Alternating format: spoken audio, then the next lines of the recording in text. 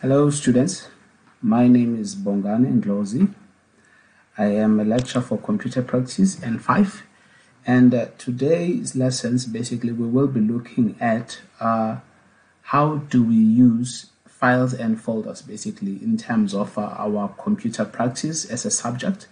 And then we will be taking you through this section basically with the assistance of looking at what are the previously asked questions through these particular sections.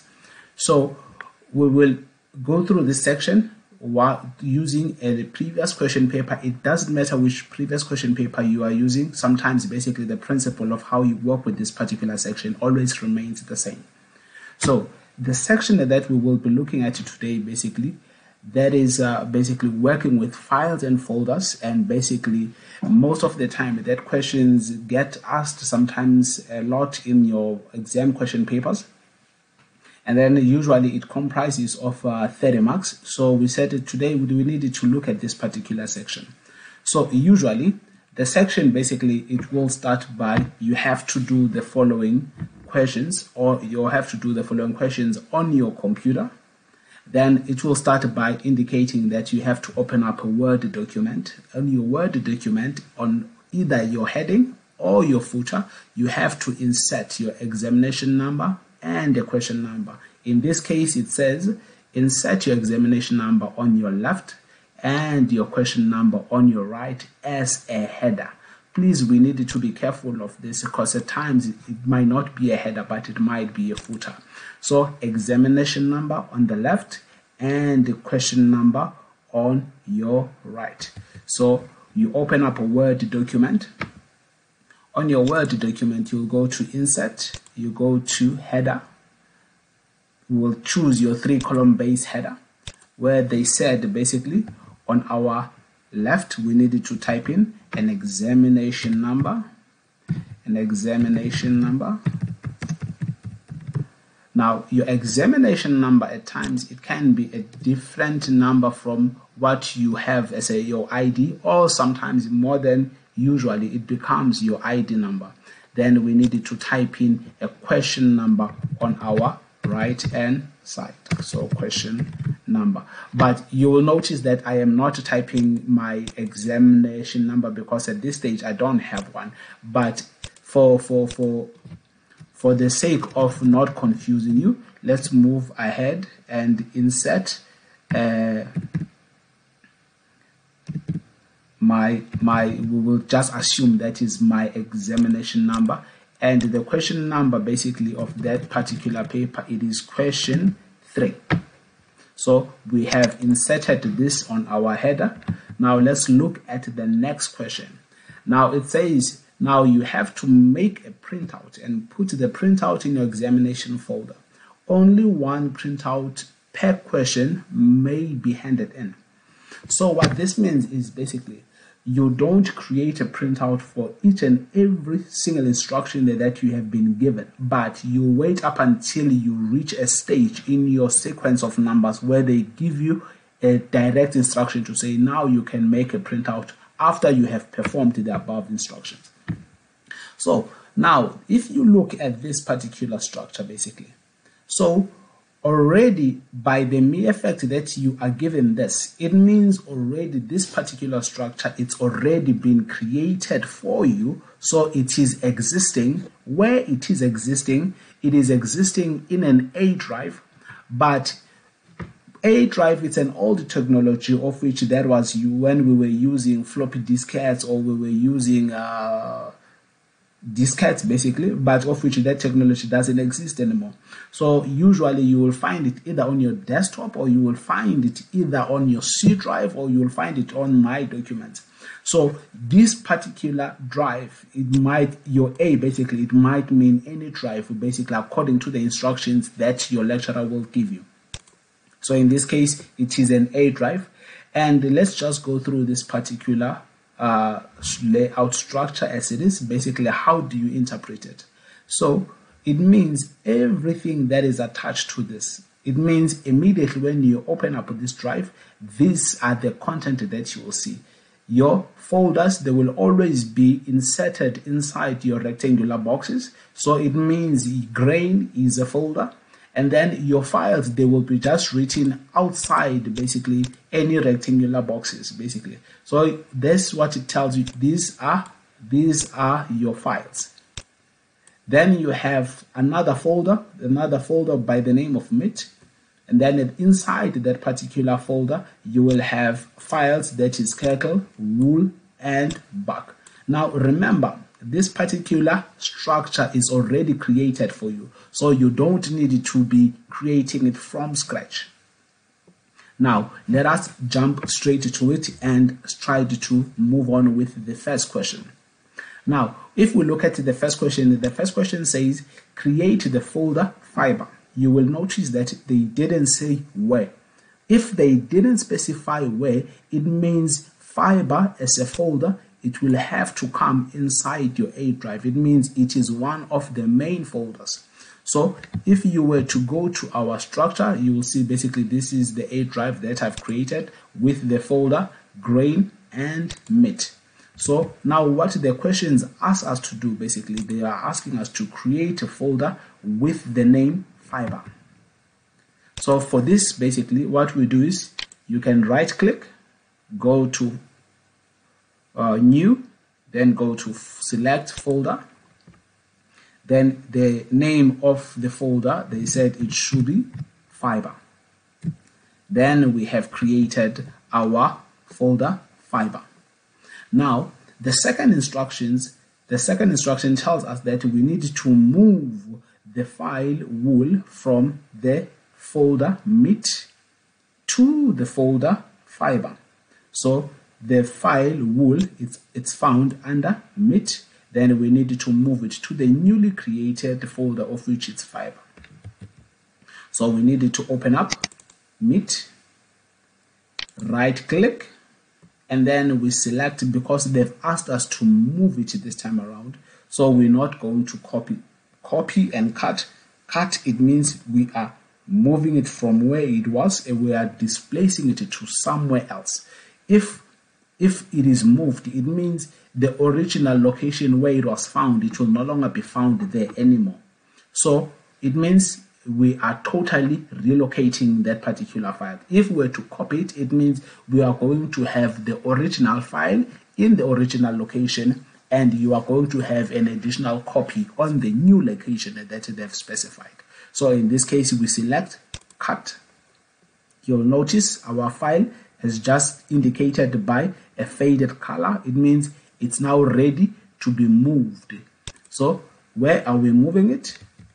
We are moving it to a new folder that is called fiber. So we will right click, or we will double click fiber.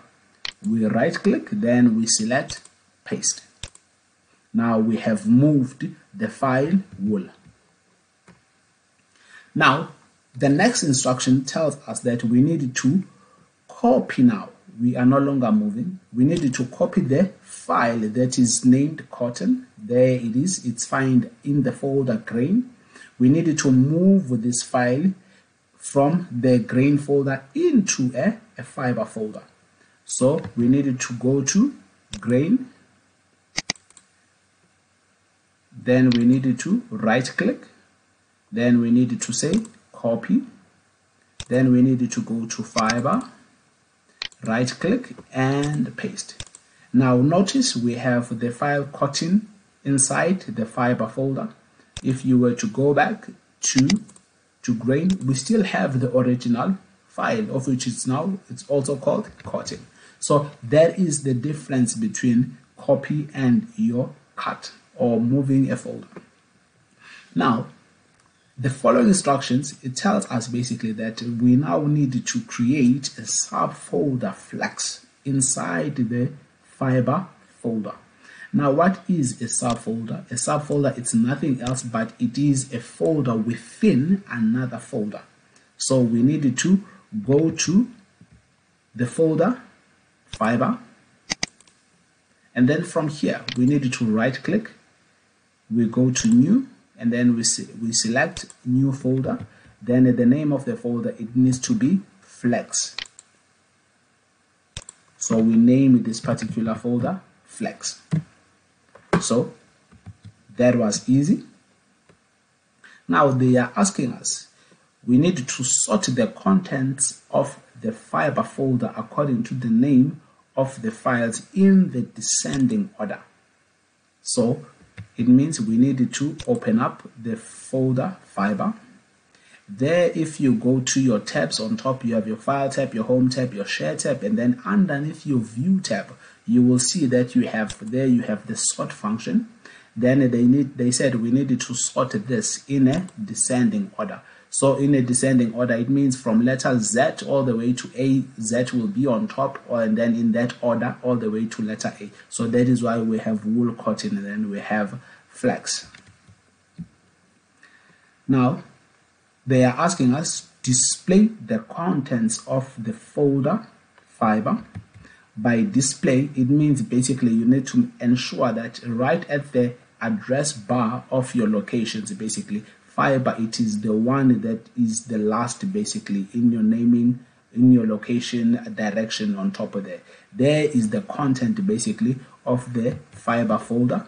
Then they ask us basically, once this is displayed, then they ask us to make a print screen of this particular commands. It means the commands they are referring to, it's everything that we have done here on top from 3.11 all the way to 3.1.6. So we needed to make a print screen of this. How do you make a print screen? This is displayed. Then on your desktop or on your keyboard, you will see a button that is written print screen. You click it once. Then from there, you go to the Word document where they've asked you to insert your header as your exam number, your question number. Now this is where you need to come and paste it on. Then from there you can adjust basically your image just to fit basically to fit within basically your document so that it becomes nicely visible. So once this is done, then they are going to ask you to print this. So you need to print out because I'm not connected to a printer, but I'm sure as you well aware, you know how to print. So you print this one out. Then we continue with the rest of the questions. Now, the same folder that we've been working with again. Now they've asked us to go to rename the file kettle in the meat folder to mutton. So it means within the meat folder, we need to find the kettle and then rename it to mutton. So we needed to go to meat. We needed to find the kettle file and then we needed to rename this to mutton. So that is how you will rename a file from one word to another. Then they are asking us to create a publisher file, poetry, in a meat folder. Now inside the meat folder, they are asking us to create another file, of which this file, it shouldn't just be any file, but it should be a file that goes with the file document, a publisher document. So there we have our publisher document. Then the name of this particular file, it should be poetry. Right click, rename, and then it should be poetry.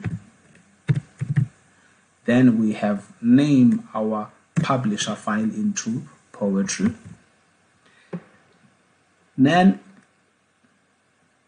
the next instruction tells us that we need to move the file POC from the grain folder into or to the meat folder.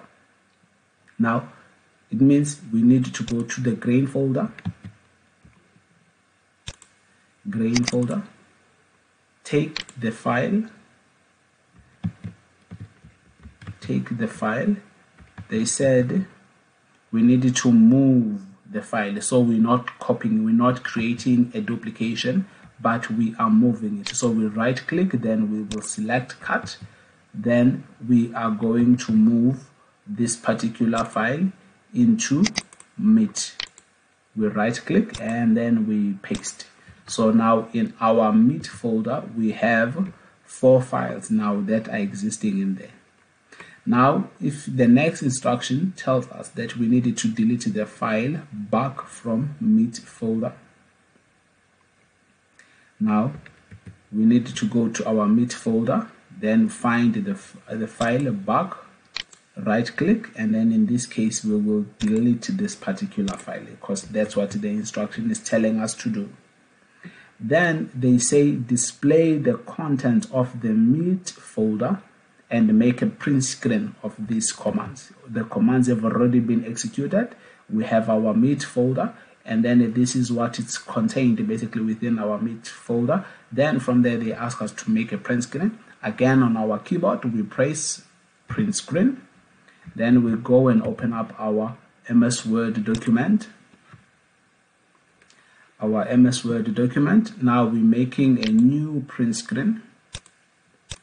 Again, we can resize this so that it becomes visible.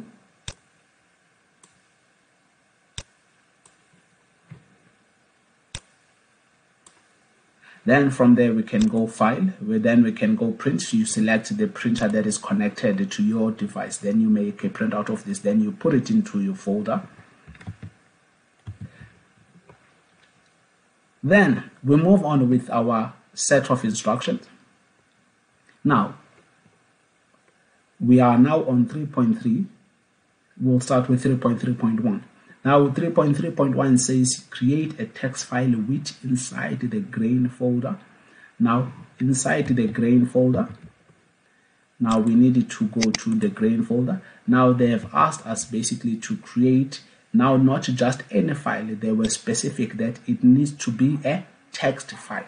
So we needed to be careful when they've specified what type of a file it needs to be.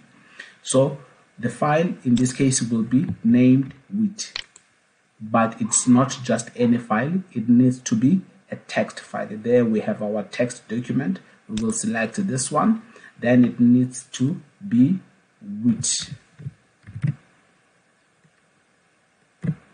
So we have created the name of the file, text file in specifically by the name with. Now the next instruction says make a copy of the file maize in the grain folder. Now grain folder, now notice they just said make a copy of the file maize in the grain folder. So it means basically this particular file maize in here, the grain, because they didn't say copy it to any location, they just said make a copy. It means you will right click, then you will select copy. In the very same location, you are going to right click and then you are going to select paste. Then you have now 2 files in the same folder. One, it's going to be the original file that will be made, and then the one that will be written and with the extension copy. It means it's just a duplication of the original file. Then they will say display the contents of the grain folder. That is currently where we are at the moment. Then they will ask us basically make a print screen of these commands that we have executed above. So it means from here, the print screen, again, we go to our keyboard, we press the print screen button, we go to our Word document, and then basically we do the same as we did with our initial question. We right click and then we paste. Then we can resize this for visibility purposes before we can actually create a print for our document so that we can insert it in our folder, our exam folder. Now, this is done basically. Then the last instruction says display the disk space of the hard drive of your computer and make a print screen of this command. So they are giving us an additional task to say go to your computer. Sometimes on your file explorer you will have my computer, you'll have this PC. So sometimes the naming conventions differs from computer to computer. Once you have located this, you have too many drives, but the one that is sometimes they are always referring to by default, it's your C drive. So you right click, then you go to properties. then you are going to have a window that will be displaying what is the size allocation of your hard drive, basically. So it will tell you what is your used space, what is your free space, then the capacity, basically in a graphical format. So once this is displayed again, what you do is you press your print screen button on your keyboard. Then again, you are going to go to your Word document where you will be pasting this. Now remember, as I am busy removing and pasting basically, but in your case, please remember you are not allowed to be deleting stuff and moving. So remember, you would have had, if we go back to the question paper, you would have had this is 3.4, 3.3, and then you have 3.2, then you have 3.1. So it means your first printout basically would have been here, 3.1, 3.1, then you saved this. Then again, you go again, you open up a new document, or you just edit this, then you say file, save as, then the next question would have been 3.3, 3.2, and then 3.4. So in this case, we are on 3. I think this our last question is 3.4. So from there, you just make a printout basically of the question that says basically you need to display the disk space of your hard drive of your computer. And then ladies and gentlemen, that sums up basically our focus or our coverage around files and folders, and how do you manipulate files and folders on your computer. I hope you've enjoyed the session. Please join us for the next upcoming sessions. Basically, we will be covering more on not only just on computer practice N5, but sometimes computer practice N4 and N6. Thank you. Please do enjoy the rest of the day.